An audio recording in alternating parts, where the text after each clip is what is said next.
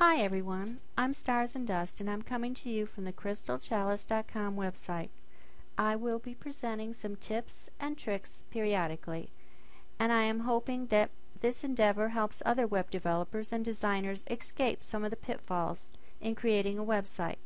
The applications that I will be focusing on from week to week will be Dreamweaver, Photoshop, Microsoft Word, and a few other applications from time to time. Today, though, I will start off with a Photoshop tutorial.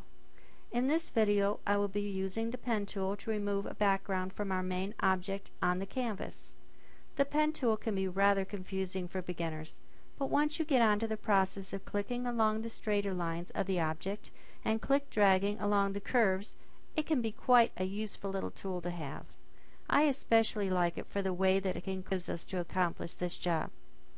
So, if everyone is ready, I guess I will start this little tutorial. First off, you will need to have Photoshop open like I do here, and of course an image that you want to remove the background from. Next, grab the zoom tool, click on the canvas, and then pull downward to enlarge the object. You can use the space bar to move around on the canvas like this. Next, grab the pen tool. Go to the top menu, make sure you're in Paths, make sure you do have the pen tool and not the freeform pen tool, but the pen tool, and then just start clicking around the glass. Move around using the space bar and continue clicking around the object edge. If you want to follow a curve, you click and drag downward. Click, drag downward.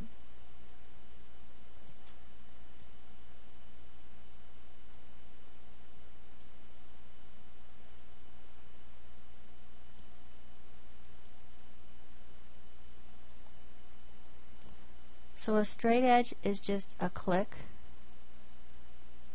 but a curve would be a click and a drag downward. Then just keep on following around the glass. And don't worry about getting the anchor points just perfect at this point. I'm going to show you a little trick that will clearly realign the anchor points where you want them. So just keep on going around the edges like this.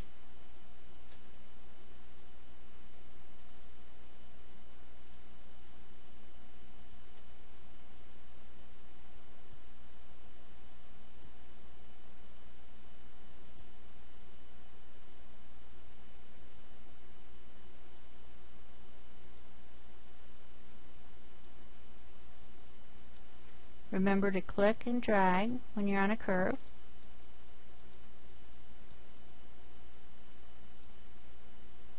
And just click on the straightaways. Use the space bar to move around on the canvas.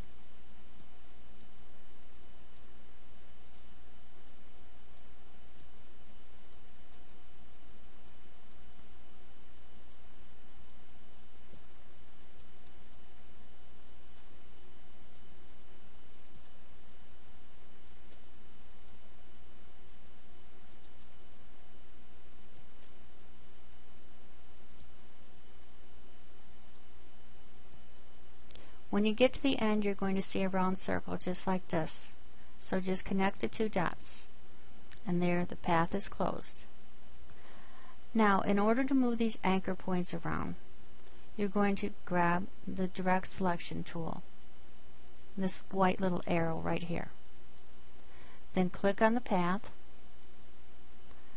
Now you can see your anchor points, and you just move them around where you want them. Make sure you're clicking on the square, because the square is what's going to move the whole path. Now if you want to realign the curve, then you move these little anchor points here, and then it'll move the curve around. just go around the glass or the object that you've chosen and move the anchor points where you want them. You can also add and subtract anchor points by going to the pen tool and using these tools here. To add an anchor point is the plus tool, and to subtract one is right here. So we can add one right by using this tool right here. So I'll show you how to do that.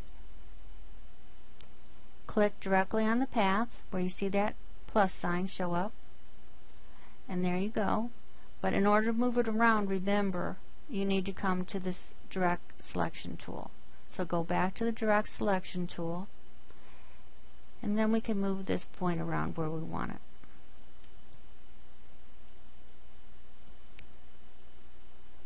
And I think everything looks pretty good. So when you get everything looking the way you want it, right click and choose Make Selection.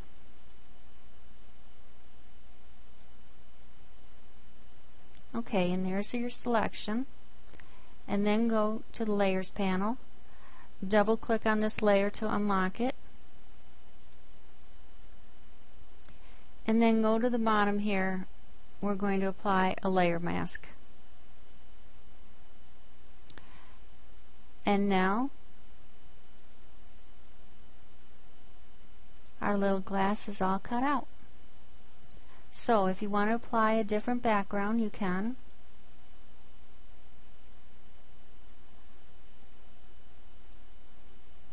Go to the Move tool and move this up and move it down.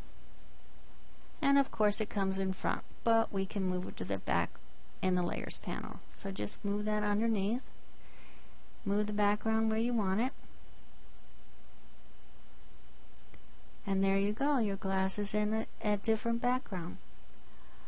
And we also have a marble background, or a white satin background, or just about anything you'd like to put it in. So there's your little tutorial on removing the background with the pen tool. I hope you liked it. Thank you.